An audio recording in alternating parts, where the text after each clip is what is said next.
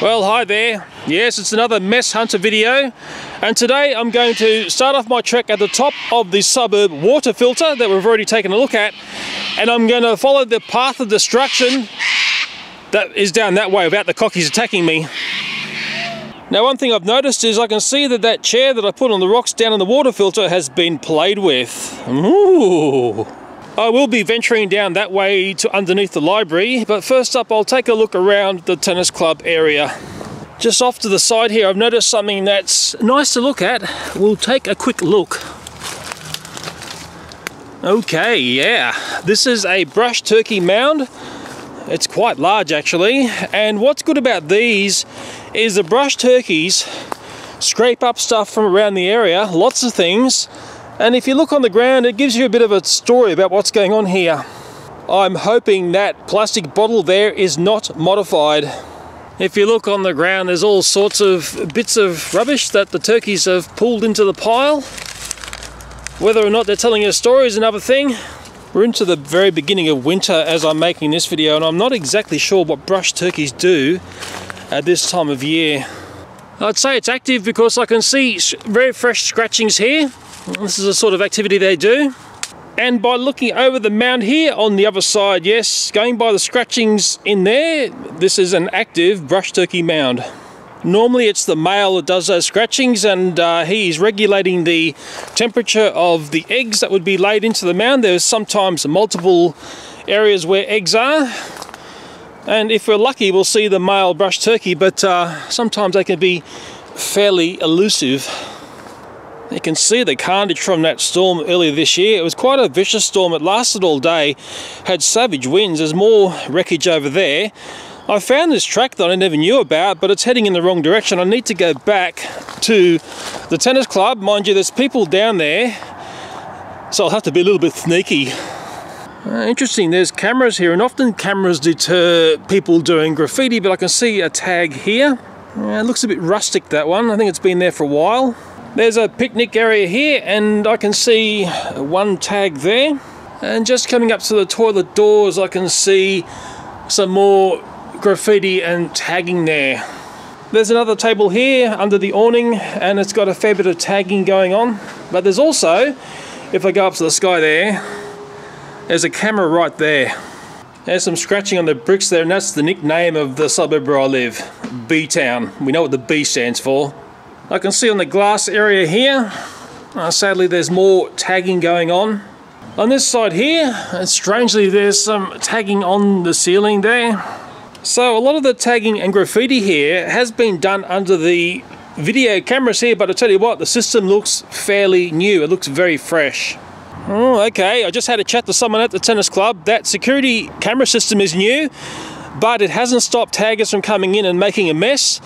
Let me just transport you back a day to the picnic table next to the dog park. That story's going sideways. Oh, it's a cold morning. It's the 2nd of June. It's winter now, where I live in Australia. This table here was painted yesterday on the 1st of June, and again overnight it has been tagged up. I can see many of the same old tags here, although I think there's a couple of new ones as well. It's amazing how fast the hoodlums come in and get this table tagged up. And I see some of them have a sense of humour as well. And I thought that now the teenagers have gone back to school that this activity may have decreased, but nope, that hasn't happened. That's very much a constant that happens down on this little picnic table, and I suppose that the person who identifies himself as the police has just got some more work to do and come along and repaint this graffiti back off the table. And we're now talking about multiple months that this activity has been going on here. It's not as if it's happening just every now and then. It's happening on a nightly basis, and it's happening for months. It's a strange environment there. The gentleman who comes and paints the table, he told me he's the police. He also told me he was going to put bins there, and guess what? Bins have appeared, but he's up against a losing battle, because as soon as he paints that table, well, the little local taggers come in and put their claim back on the table. It's wonderful. This is the local community hall and library. The library is still closed because it's virus times. It's all very quiet around the suburb still. And I might take a look down at an old hoodlum haunt under the library. As I'm coming down the hill here, I can see lots of wabbit activity. Yes, there's another wabbit hole here. I wonder if I'd be lucky enough to find Bugs Bunny. Yes, lots of wabbit activity here. And what does bug me is that in this area here, they bait the rabbits right at Easter time, and I think that's a nasty time to bait the rabbits. So this is under the library, and before the skate park was built, this was where the local teens used to come down and have a whole stack of fun. It'd be nice and dry in here if it was raining and you're out of sight from everyone in the suburb. It looks like someone's tried to do some markings there. That fence installed there is fairly new, and I can see down on the rock there, looks like some old scratchings. And you can see that they've repainted parts of these walls here because they would have been covered in graffiti. And if you could remove that paint, I dare say you could see what the teens of yesteryear were putting up on the walls in this part of town. If I stand in the right spot here and get the camera at the right angle of the dangle, you can sort of see what was previously painted there. This dirt slope here would have been fun to play in, and I can see they've painted over what would have been graffiti up on that concrete area there. But looking down in the dirt, really, the footprints that I'm seeing there don't seem that fresh. It all seems like fairly old activity. There are security cameras up around this zone, and I think that has killed off some of the adventure that used to go on around here. Okay, moving right along, and I'm just going past the grand entrance to the community hall here, which I think most people have never used this entrance. I've never really seen it utilised in all the time I've been here. There's a lovely little park here. It's actually a fairly reclusive area of the suburb. The War Memorial is over there. And the part I'm interested in looking at next is just over here. This area here is a steep decline into a fairly deep valley. It's also been trashed by that storm earlier this year. And I'm a bit curious about what goes on down here. Okay. Oh, I don't like the look of that. I'll carefully go down there and I'll try to clean up this mess. It's not very nice at all. Wow, this looks fairly fresh. I'm just taking a look before I start to pull stuff out of here. Crikeys, there's a lot of bottles here. I'm just trying to get my head around this. Maybe people sit on this railing here. Okay, so we're next to the library area there. The memorial is over there. Maybe someone sits here and they then throw the bottle down here. Just above the bottle area, it looks like there's a cave up there. It's just in there. I'll pull these bottles out, I'll just throw them up onto the grass and we'll see what they say. I'm amazed how many bottles here. In fact, the more I look here, the more I see. Some of them are in brown paper bags. Crikey Charlie. I'm also noticing it's all the same style of wine. It's Sauvignon Blanc. Well, how do you say it? Blanc? Blanc? I just call it Plonk. There are a lot of bottles here, and I've got to be a bit careful throwing them up, not to smash them, so I've got to just find different areas to throw them. Ooh, okay. There's a clear spot there.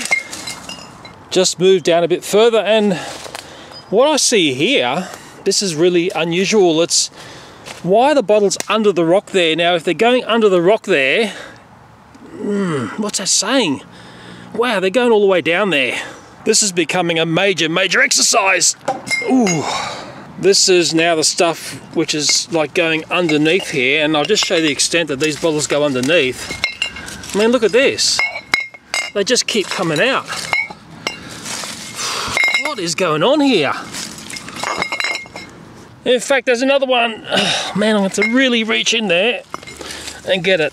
Unbelievable. It looks a lot better now, doesn't it? That was just frippin' messed up. And here's all the bottles that I got up to the top here. This is just really sad. Really sad to see this. Okay, I've tried to make some sense out of all those bottles there. I'll run the camera over the bottles here, and this is starting to talk to me. I believe this is all fairly recent activity. It could be connected to the virus times. The brown paper bag on 2 of the bottles is very fresh. We've had a lot of rain back in February, and I think if anything was out in that time then, it would be obliterated. The label's looking fairly good nick. There's only 2 bottles of Chardonnay, and I put them up the ends here. There's another brown paper bag there in very good condition, and just looking at the labels and dates on everything else, it's saying to me recent activity. I'm not a wine drinker, so I'm not exactly sure what Sauvignon Blanc is, although I think in Australia people call it Sauvignon Blanc. So in that pile of bottles there, the odd bottles out are the ones at the end at the moment. There's one of them there. It says Chardonnay 2019. That's the other one there, Chardonnay 2019. And of course I am curious about the ones in the brown paper bags. I'll take a look at this one here first.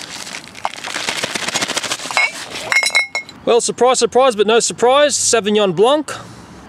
This one here next, what do you reckon it's going to be?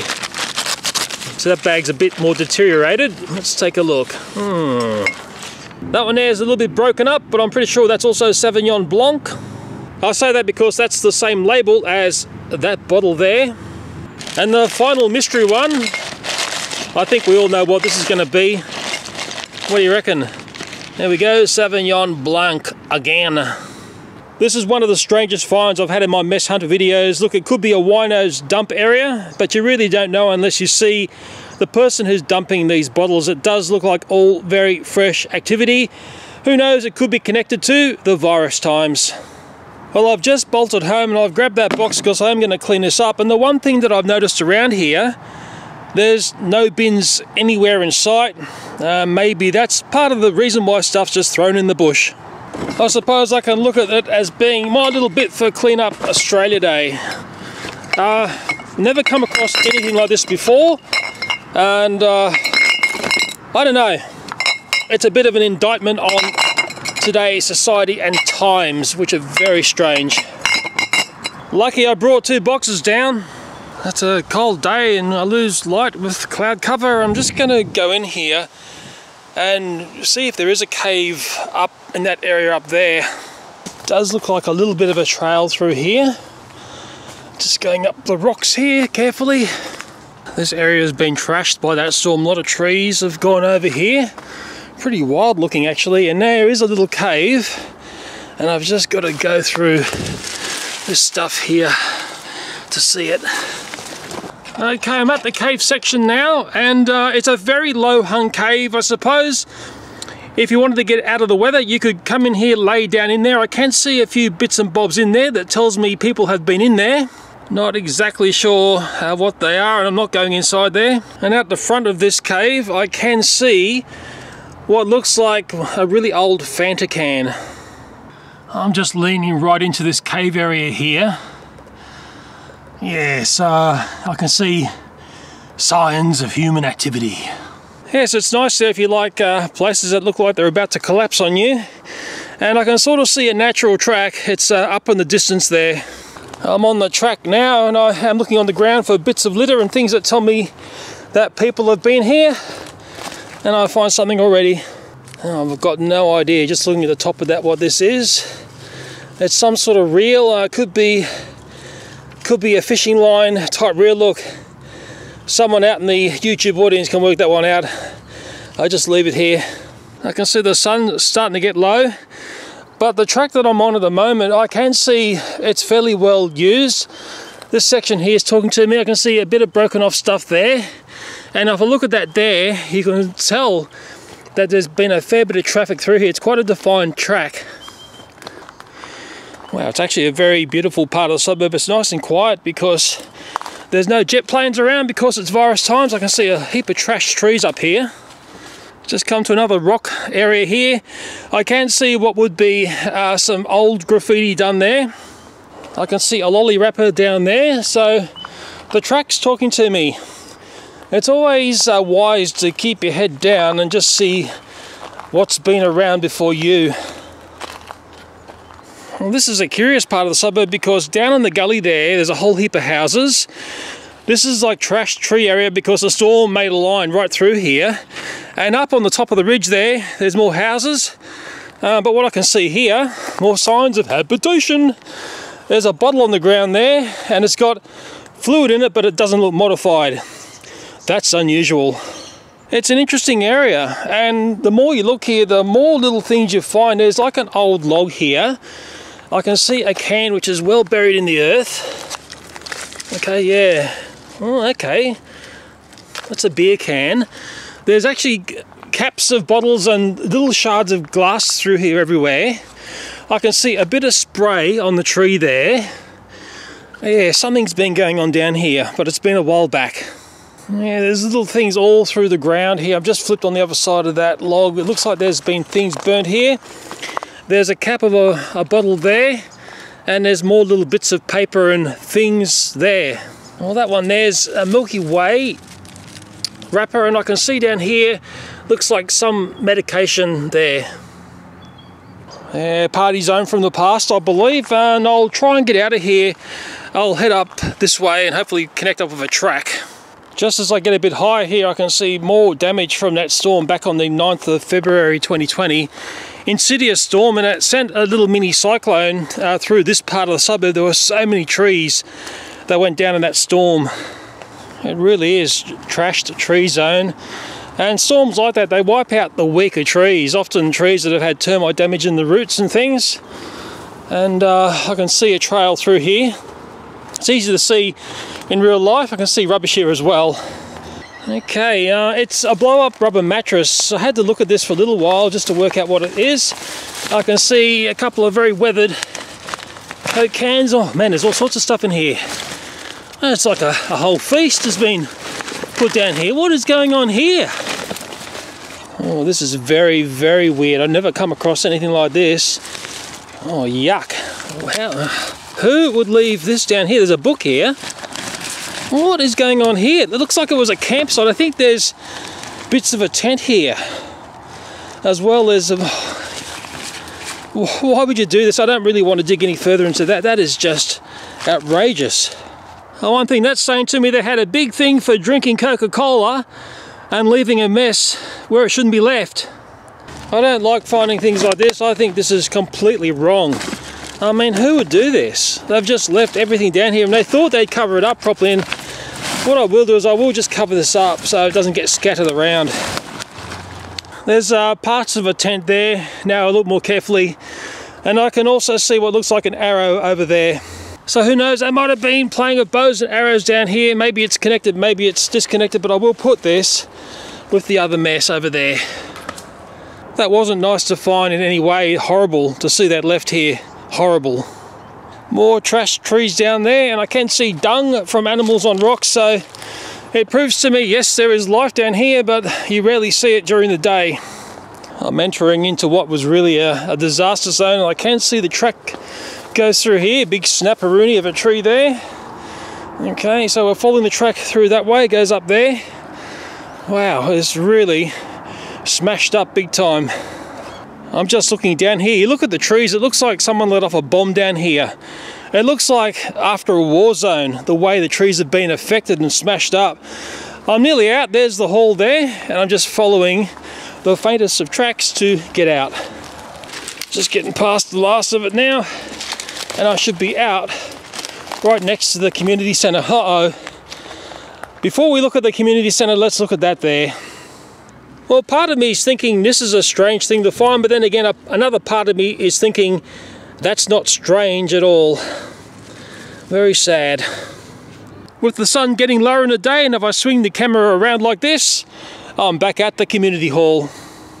This end of the community centre is very reclusive. You can get away with a lot of things here, except there is video cameras around, and maybe that's why there's no problems here. Mind you, it didn't help the tennis club. A very interesting and weird mess hunter video. Finding all those wine bottles, well, you start to ask yourself a couple of questions there. Is it just a hobo that lives down in the bush, or is it something a little bit deeper? The activity did seem like fairly recent activity, going by the dates on the bottle and the way the labels were all still fairly intact, and also those brown paper bags. Well, I better leave this mess hunter video here, and I'm sure someone's going to report to me, hey Leo, there's another mess in the suburb to look over, and if I do hear of more, I'll go and check it out. I should try and finish on something nice to look at instead of the nasty stuff. Down beside the community centre, there's this wonderful little area, and it's just like a rainforest, and if you look in the right or wrong direction, I could sort of say to you, hey, I'm in the middle of the Amazon, but then again, you probably say, no, Leo, you're just in a dodgy part of Sydney. It's very similar to the area which is next to that water filter, the same sort of environment. In fact, I dare say it's almost in exactly the same sort of terrain. Wonderful area, lovely and cool. Mind you, it is the middle of winter.